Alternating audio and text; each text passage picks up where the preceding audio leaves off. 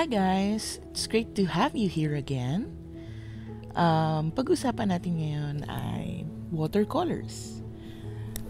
Marami kasing nagtatanong kung ano ba yung okay na watercolor na pwedeng gamitin, saan siya makukuha, anong brand, anong okay, ano yung hindi okay. Maraming katanungan na ganun. So ngayon, naisip ko na to make a video about it and iisa-isahin natin yung mga watercolors. So for example, ito, Prang. Prang baby kasi ako. So ever since nag-start akong watercolor or to be serious about watercolor is Prang yung gamit ko. So, meron siyang available na 8 colors and 16 colors. And the price ranges from 240 to 460 dun sa pwedeng mabilhan. And I will link it down below. Pero meron din kayo makikita na mas mahal na pwedeng umabot ng 500 plus. Pareho naman silang pag binuksan mo, meron silang mixing plate dito sa tabi. Tapos, bilog yung pan nila. Tapos, natatanggal to. So, kapag naubos yung isang color or yung isang pan, pwede nyo palitan. Nakakabili naman ng individual pans para mapalitan yung mga gusto nyong palitan. Tapos, pwede rin tong matanggal like that na para mas madaling matanggal din yung pan kung gusto nyo.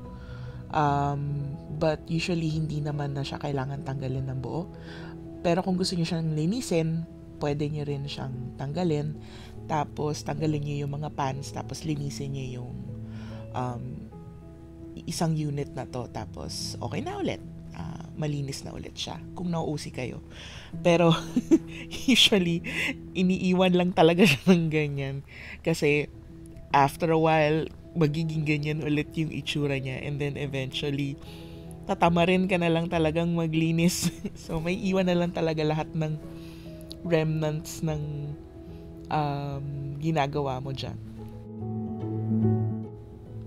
So, dito kasi, obviously, gamit na gamit siya, no? Kasi ito talaga yung madalas kong gamitin. Matagal ko na kasi talaga siyang ginagamit.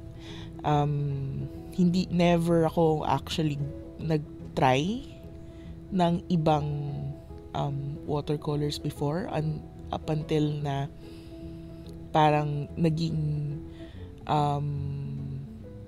mas maraming gumagamit sa kanya and then nagkaroon ng mas maraming available na brands. So, lately lang talaga ako nag-try ng iba-ibang brands. So, yun. And of course, the price is cheap as well. So, okay to na for a start. So, let's move on to Koi. Actually, Sakura brand. So, ito yung Sakura Koi na pan. Merong Sakura na matte watercolors. Tube siya. And merong Koi watercolors na tube version. So, iba-iba to. But I assume that the Koi watercolors na pan and the Koi watercolors na tube are the same. So, mas marami lang paint na available for tube. Hindi, mali. Ano pala, mas marami palang available na watercolors sa pan. Kasi merong 48 colors ang Koi watercolors na pan. So, yan. Of course, the price is much higher. And ito sila. So, when you choose between these three, depende kung ano yung gusto mong mangyari or ano ba yung usually na ginagawa mo when you're using watercolor. Are you gonna travel with it? Or are you just going to use it in your home?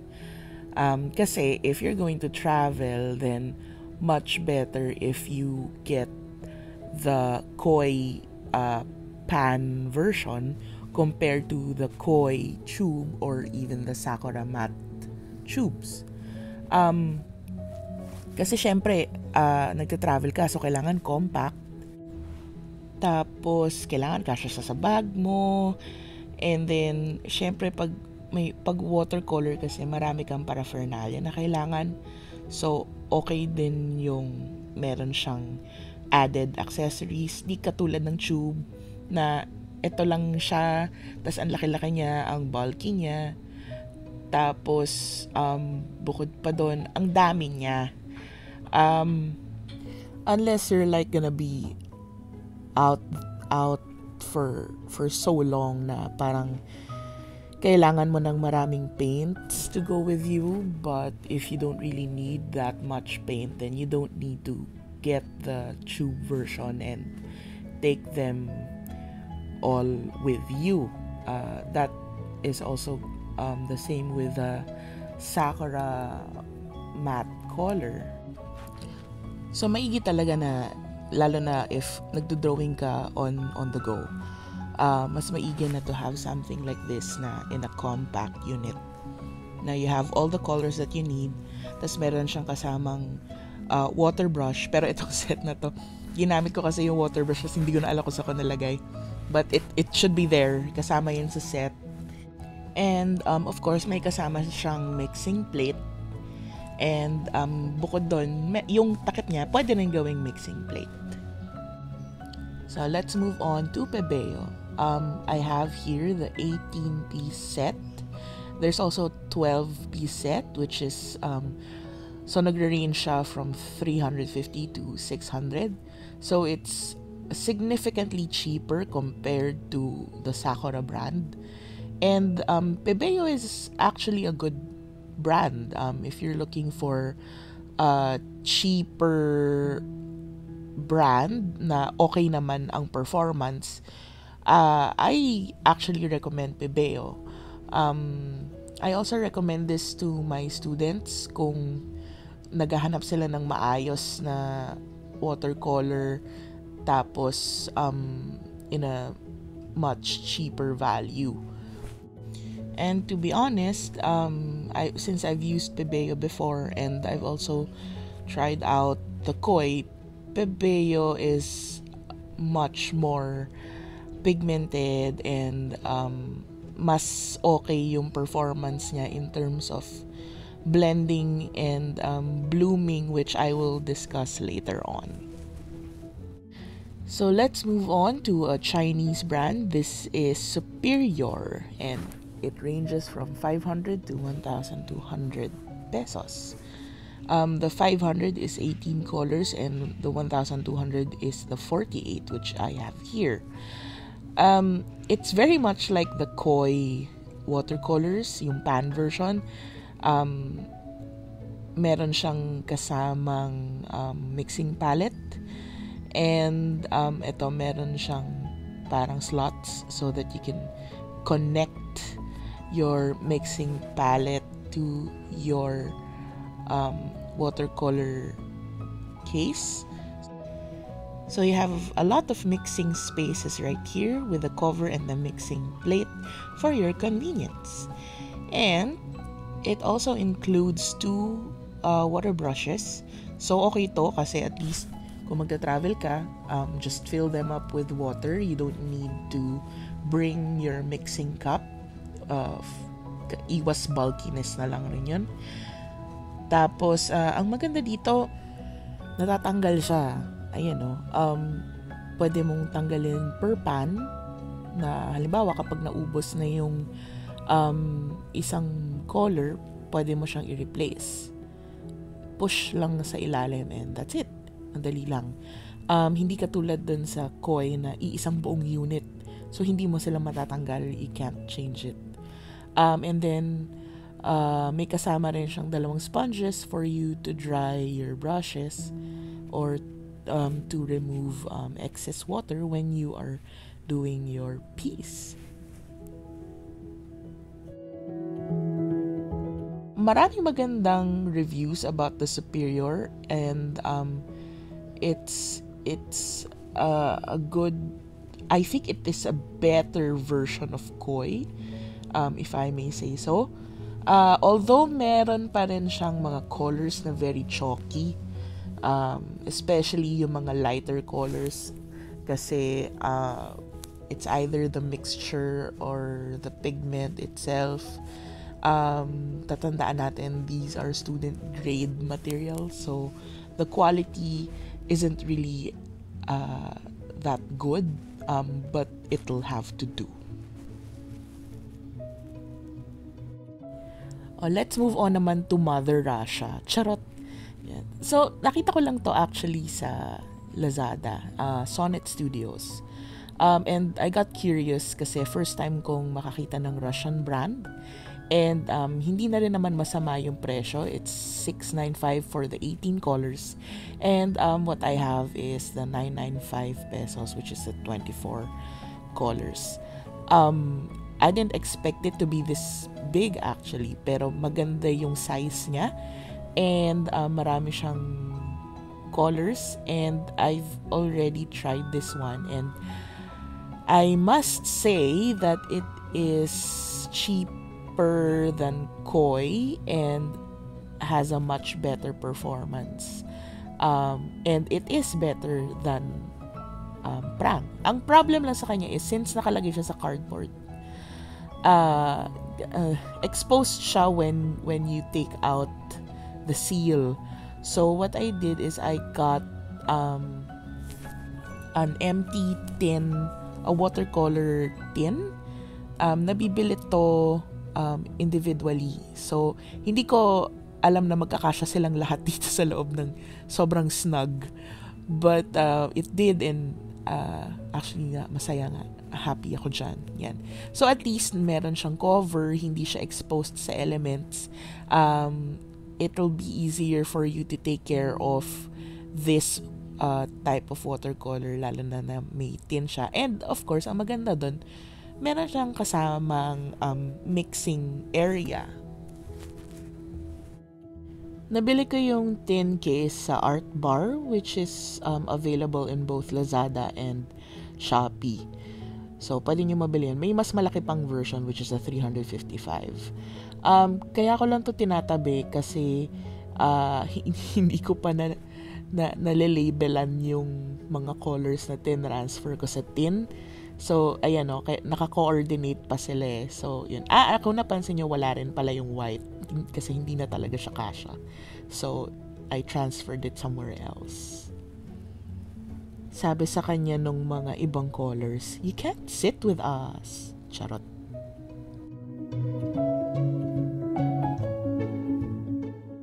So, when you get your watercolors, swatching is one way to identify which colors are what you need to watch out for, or kung ano ba talaga yung magandang colors nung watercolor na nabili mo. So what you can do is you can make something like this, like a chart kung medyo OC ka. Pero kahit naman walang chart, okay lang. Kung gusto mo ng random swatches, okay lang yun. Ito may pagka-usi lang ako ng slide. So, kaya ako gumawa ng chart para at least mas madaling mag-compare side by side. You can do something like this. And then, you can use waterproof ink. So, merong waterproof ink na Unipin.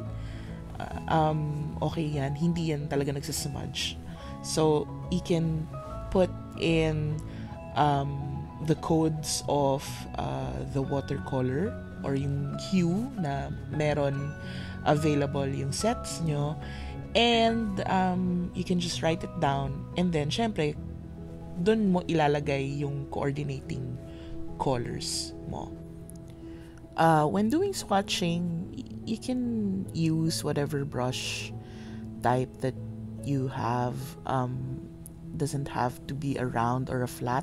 Bahala kayo kung ano yung convenient sa inyo. For this one, I just use this kasi ito lang yung hawak ko at the moment. But you can also use a flat brush para mas pantay yung application ng color.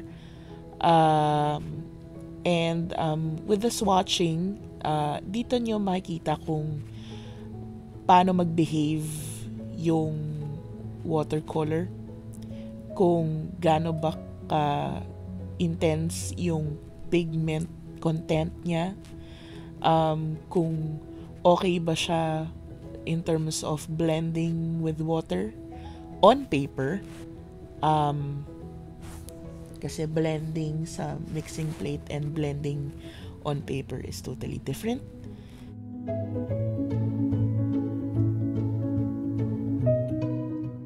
Nabanggit ko kanina yung pigment, and this is something that you need to watch out for when choosing or using your watercolors.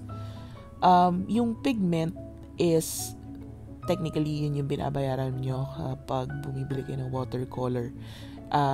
And kapag sinabing pigmented or very pigmented,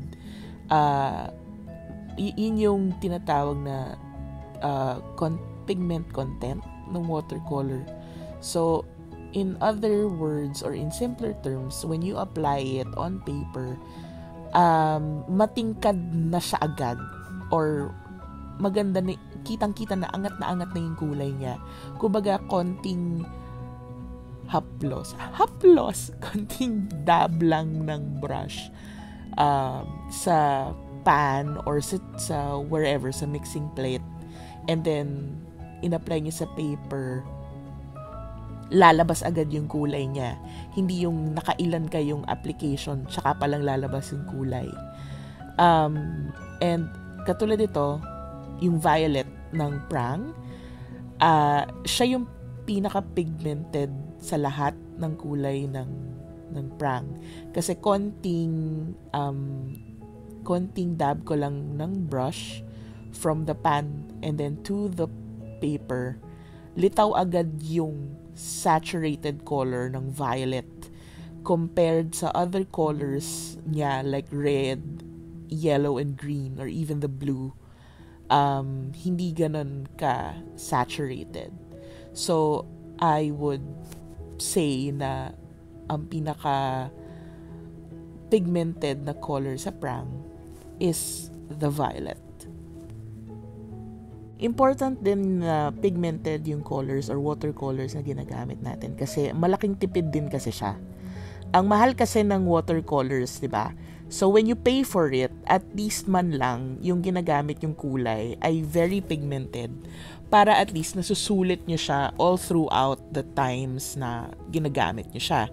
Hindi yung nakailang sausaw na kayo dun sa palette or sa pan or sa colors, tapos wala pa rin yung kulay na gusto nyong lumabas. So, wala na tayo magagawa kung talagang faded yung color nung whatever watercolor na ginagamit nyo. Kasi hanggang dun lang talaga siya. Because hanggang dun lang yung pigment niya. And that is also why I also like the Sonnet Studio, because it is very pigmented compared to Prang and Koi, and the price range is also not bad. What you can see here is naglagay ako ng black strip sa gitna ng chart. Ang reason for that is para kapag nag-apply ka ng watercolor, kita mo kung gaano ka-transparent yung watercolor mo. If you look at some charts or some rows or some colors, merong mga colors na lumilitaw sa black strip. So, ibig sabihin nun, may mga pigments na natitira sa ibabaw ng color or watercolor. Hindi maganda yung mixture ng paint. Or may mga tinatawag na chalky sediments na may kita, or pag nirun nyo yung finger nyo sa color, merong didikit sa kamay nyo or sa finger nyo, ganun. Usually naman sa mga student grade watercolors, hindi talaga may iwasan yun kasi nga economical version ang student grade watercolor. To be fair with the Sonnet Studios, konti lang naman yung mga colors na ganon. So, I still think that it is a good way, it is a good brand to use. Also, when doing swatching or just in general watercolor 101, always wash your brush before applying another tone or color or water. Kasi halimbawa ganito, na dapat water lang or ang i-apply ko, pero hindi ko hinugasan ng maayos yung brush at in-apply ko siya sa swatch, hindi na siya nag-blend, wala nang gradient na nangyari, wala na, flat na siya. So, humalo na yung watercolor. Yan. So, always wash your brush. And when you apply for swatching, pigmented color muna, and then thoroughly clean your brush, and then apply the water sa other end, and let them blend on the paper sa middle. Para dun mo malalaman kung talaga bang nagbe-blend or maganda yung blending ng watercolor na binili nyo. And speaking of blending, that's how you tell if maganda yung blending ng watercolor nyo. And there's another one which is what we call blooming, na you add watercolor or the hue first sa ilalim, and then habang basa pa siya, you apply different colors on it para makita mo kung nagbe-blend ba siya on its own or nagsistay lang siya in place, which kinda happened here. Madalas kasi na technique for watercolors is the wash technique or the wet on wet technique. So, importante yung blending and blooming for the watercolors na bibilhin nyo. Kasi otherwise, you'll end up with blotches of colors or unwanted dried blotches of colors. So always remember that you need to look out for the pigment content of your watercolor, the transparency of your watercolor, the color blending, that's very important as well, and of course the blooming, which you can test out naman when you buy your watercolors, and of course the price, very important. Thank you guys for hanging out with me today, and I hope na meron kayo natutunan kahit konti. I hope na makatulong sa inyo tong video na to on how you choose or how you buy your watercolors. As I've said before, everything is linked down below. You can find the watercolors that I've presented here in Lazada and in Shopee as well. The prices may vary, depende kung saan kayo bibili or anong shop yung bibilhin nyo. But for now, thank you all for watching, and I'll see you soon. Bye!